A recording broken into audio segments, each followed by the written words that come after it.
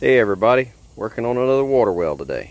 Back out because this poor little Grundfos Scala 2 bit the dust. It kept faulting out with a red code no matter what. It wouldn't reset, wouldn't pump, and there was no obstructions.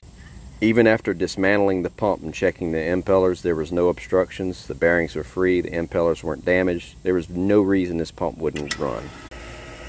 So I got Miss Lynette a solid state solution, a standard pump with a standard tank, set up to be a standalone booster system. And right now her heat pumps are running and it's keeping right under 50 psi. With both units running, it holds about 35. Now granted, we got a little back pressure with this regulating valve here, but that's just a simple way to control the flow to maintain the pump running and not short cycle. And then we got a little 2-gallon expansion tank for storage. But that's the little system. Thanks for watching.